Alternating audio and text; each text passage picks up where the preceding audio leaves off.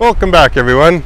We're camped out here on the Sea of Cortez in Baja, Mexico, right next to the ocean. And what better time to give you a tour of our water system than right next to the water.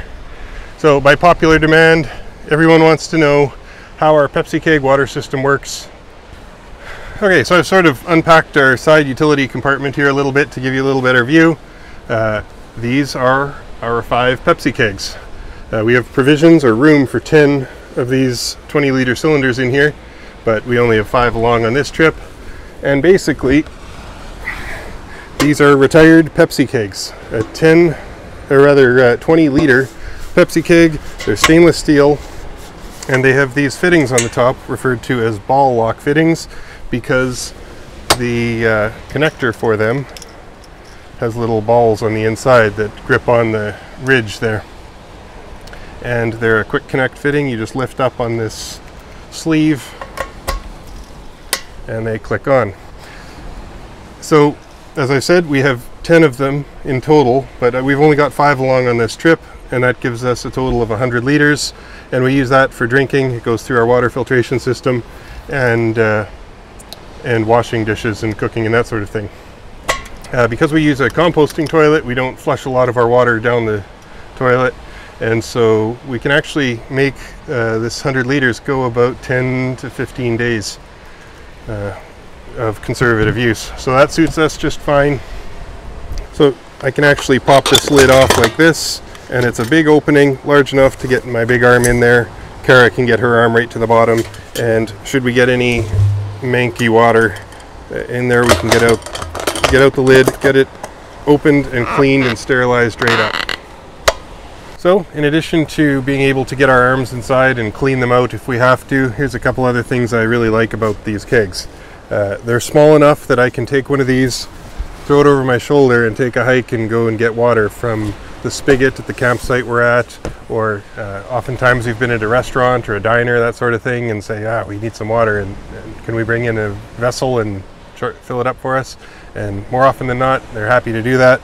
And so just having them modular like that, where I can take and go and get some water, you know, run 2 or 3 loads and get a few kegs of water, has been really, really helpful. Especially down here in Mexico, where there isn't RV fill stations at every corner. We can just get whatever water we can as we're going along. And in fact, many of the locals down here seem to buy their water at water purification retailers that fill up jugs for you. And another reason they're on the inside like this is because of freeze protection. They're inside the building envelope, insulated inside our living space, so that when we're camping in freezing weather, our water and all of our lines and everything is inside the heated compartment. So assuming we are not freezing, our water is also not freezing. The other really neat thing about the kegs is we can kind of segregate our water. So if we have fresh, clean, good, known good drinking water, I can keep it in X number of kegs, and then if we pass by a stream or some other questionable source of water, we can keep those separate and then filter as needed, or use it for non-potable uses like washing off the dog or whatever. So the next thing is fittings. These are ball lock fittings. They're pretty cheap, about $5 a piece, and typical common 3/8 nylon tubing. I went with 3/8 because that's a nice common size where these ball lock fittings will fit right on there, but also our air compressor air lines are all 3/8. So I can use these very common push to connect fittings. This is going to vent and be loud. And so you know, that's a common size between the two systems that made it really easy to integrate. So how does it all work? There's an in hole and an out hole. The inside has these little plates on there typically, and the outside doesn't. And so this comes from our air compressor through a regulator, and that air regulator regulates the pressure down to 40 psi, which is about city water pressure. And so then when I click this on here, it pressurizes the keg with 40 psi of air, and then it wants to come out this hole at 40 psi. So I'll use this shower wand as an example. I've got the liquid fitting, which is typically black, and that just clicks on there, and then we would have pressurized water coming out of there. So that's a simple version of the system. We've gone a couple steps more complicated,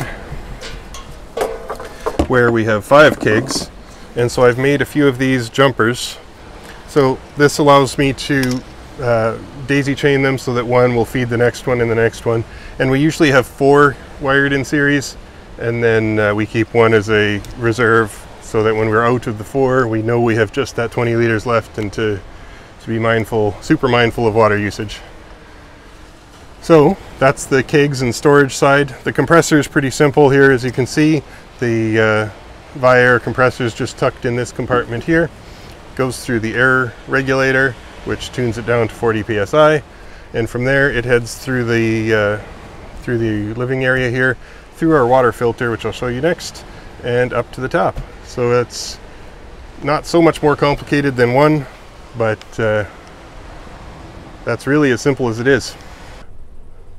So moving inside now, this is our dinette floor, and behind this panel is where I've installed our water filter. So I've disconnected the power and some other things here so I can pull it out and show you.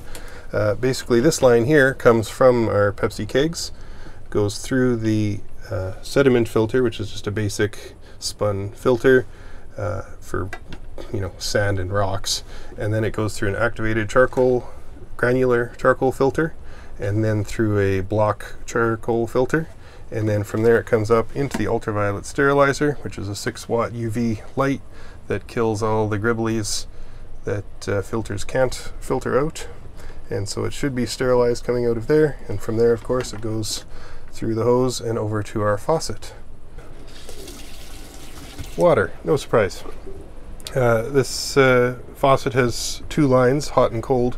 We typically only use the one cold one normally, and it's your run-of-the-mill average residential faucet. We don't have a cheap plastic RV faucet, we wanted something a little nicer.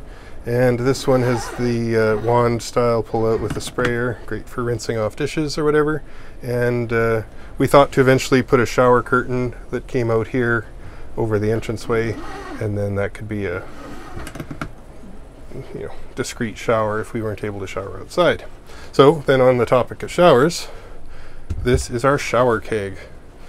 We keep it separate from our other kegs. We don't plumb it in series with the other ones typically, or ever, and that allows us to use whatever water we come across. So we'll fill this with clean creek water if we find a nice clean creek, or whatever tap water we find on some hose laying in the street.